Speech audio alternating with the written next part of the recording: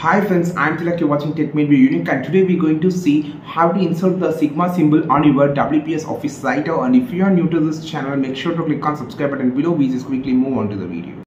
So how to insert the Sigma symbol in WPS Office Writer, I just going to show in this video. So first of all, click on the insert option on the top.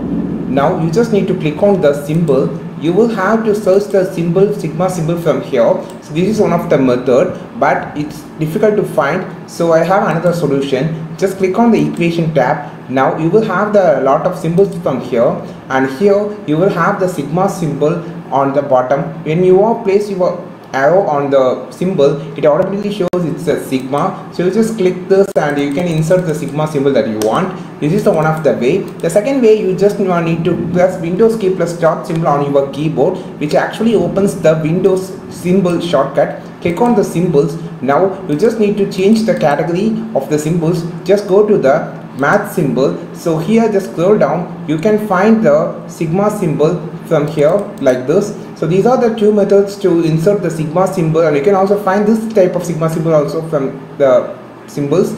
So these are the two methods to insert the Sigma symbol on your WPS Office Writer. So I think this video helped you a lot. So subscribe this channel, like this video, share this video.